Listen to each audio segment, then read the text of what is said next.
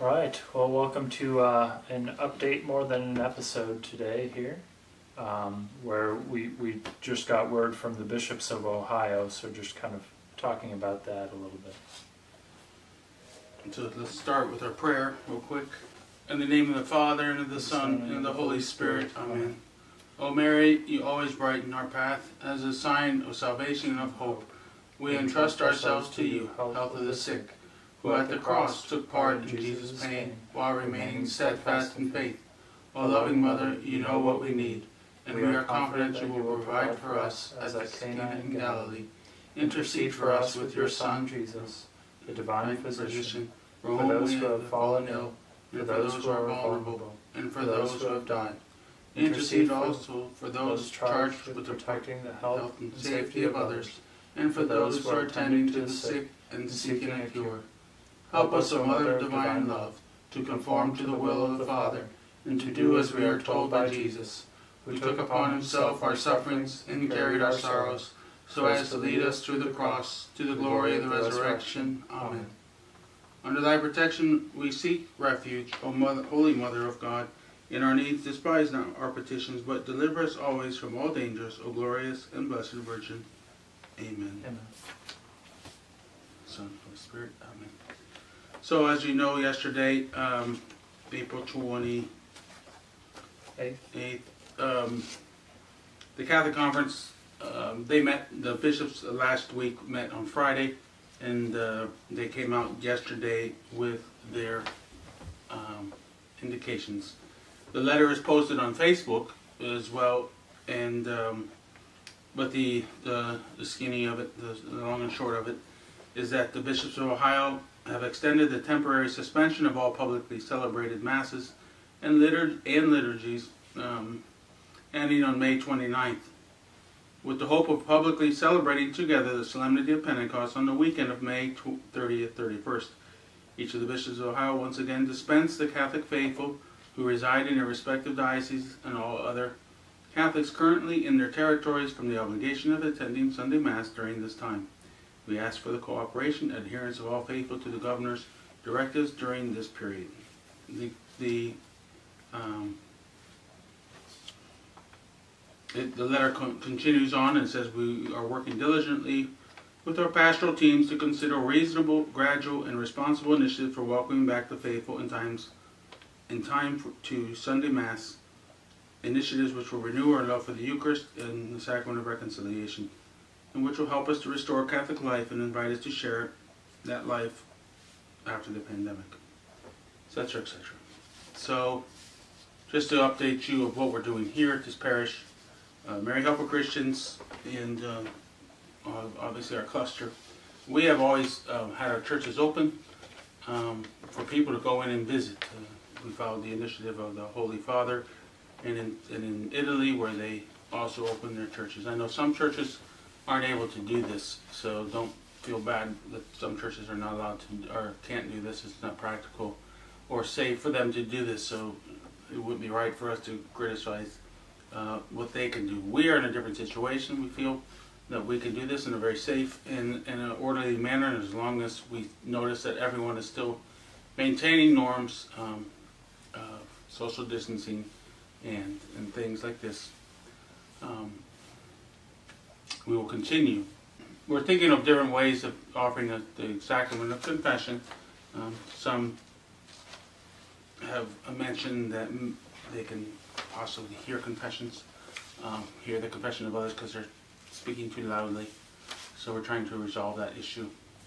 Right now, as it stands, we have a confessional set up in the entrance in that big glass cubicle there at Mary Helper Christians.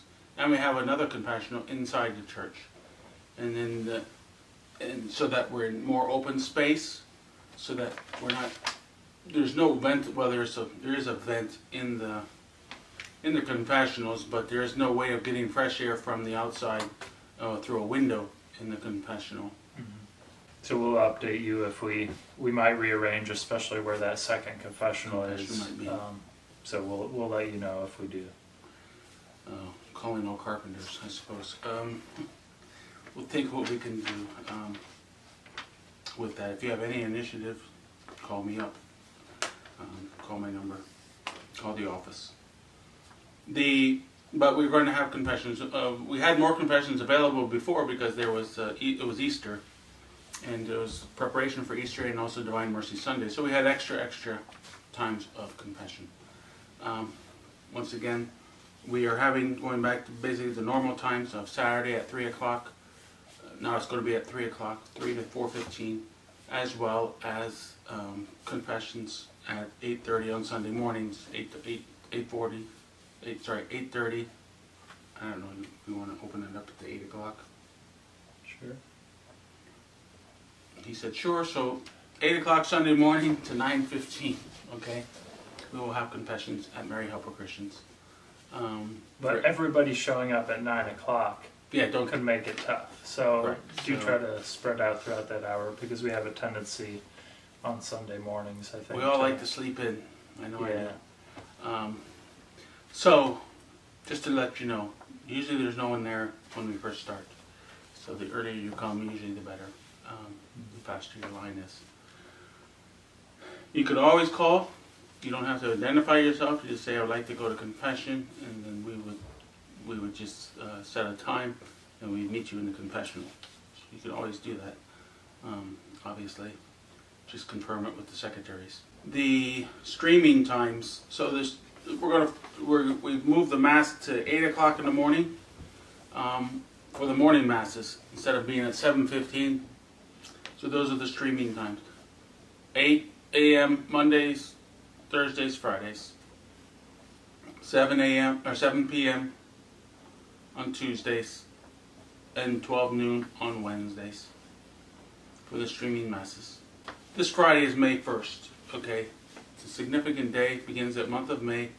I suggest that you, as accordance with what the Holy Father has said, promoting the Rosary, we should be, hopefully you're all praying the Rosary every day as a family, at least a decade every day. If you have small children, it's a beautiful prayer, but it's a very powerful prayer. It's probably the second, third most powerful prayer in the church outside of the Catholic Mass. So, this May 1st, is he Cardinal Gomez, I believe it is, or is he just Bishop of San Francisco? No, of Los Angeles, is consecrating the country, the United States of America, to Mary, reconsecrating. It's already been consecrated, but we're going to reconsecrate her and ask her for the grace to end this epidemic and this pandemic that we have. So that will be posted on our website as well. Those times.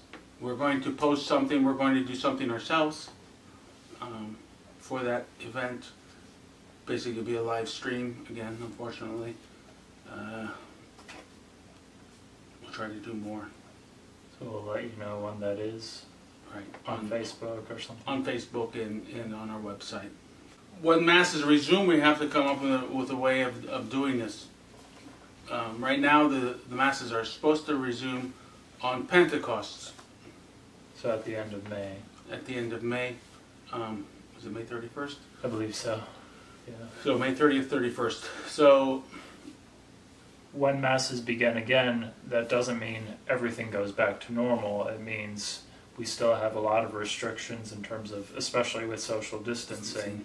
Right. So it becomes a question of how do we bring people into the masses, but we don't have as much room, for example, to fit as many people as we usually would. So how are we going to organize that? That's something we're still kind of trying to figure out how we're going to go about doing that.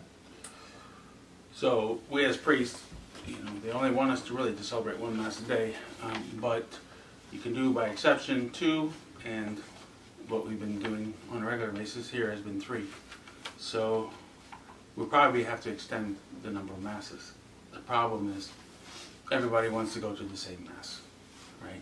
So, and to the same place. So I'll have to figure that out. If you have any suggestions, remember we have to keep the criteria and the principles of our faith, So this is the problem. With the social distancing, it makes it very difficult to respect these things. So this is what we're working with. How to be safe and how to do this in a fair manner. There's nothing that upsets people more than trying to be fair. Because everyone was thinking something is not fair. So if we have to restrict how many people go to Mass, this is where the arguments are going to come in, and the problems are going to come in. Thanks be to God for that we do at least have live streaming. It's not the best, it's not perfect by any stretch of the imagination. It's frustrating for ourselves, it's difficult for ourselves as well. But I'm sure it's even more difficult for you, it is what it is, right? So, but through the generous donations of at least 30 donors, we're just a few $100s short at this point.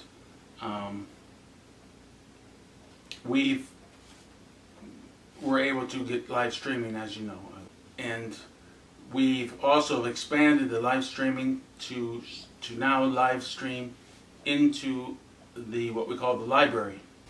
The live stream also is going to be extended to the Undercroft, which might be very helpful during this time of getting more people in church. Once again, it will not be perfect, but at least more people could, if they want to, go to the Undercroft and be socially distanced down there. And that's an immediate live stream. We've made it so that there's an immediate passing from the sound and the video to those places. It costs some money to do that, but I thought it was worth it, and it'll be helpful. So those things. So through the generous donations of these generous parishioners, and also the Knights. I have to mention the Knights of Columbus. The Knights of Columbus have received a donation, which they're going to give to us, so that we can pay for the fee of continuing live streaming every month. So they've decided for the moment that they're going to offer paying that fee for us every month, so that we can continue to live stream even after this pandemic. Once we get returned, we're still going to have some restrictions, as you know. They're not going to just let us fill the church like we did before. Once again, if you have some good ideas, don't feel offended if I strike down your ideas. Some ideas are not very good. Some of my ideas are not very good. But we have to follow certain church criteria. We can't just do willy-nilly, any old invention out there. So we'll keep thinking about how we might organize this. Obviously, there's probably going to be more details coming out, directives from the bishop maybe that kind of influence what we end up doing. But we're going to keep trying to find a good way of bringing as many people as possible to the Mass after this time. And again, if you have ideas on how that might be done, feel free to throw them out there without the full expectation that we're going to follow every idea we get, obviously. Right. It's just the more ideas get thrown out there, the more we have to kind of think about and to consider, okay, well, this might be an option or that might be an option. So that could be helpful as well. And that goes for the other sacraments as well. So once again, try to keep your spirits up. School's going to be out in a few months, or in less than a month as well. So you won't have to have that burden on you, mothers and fathers. And you can let your children out into the yards and get out and get some sunshine and things like this. Once again, thank you for listening. Thank you for being here. Thank you for being our parishioners.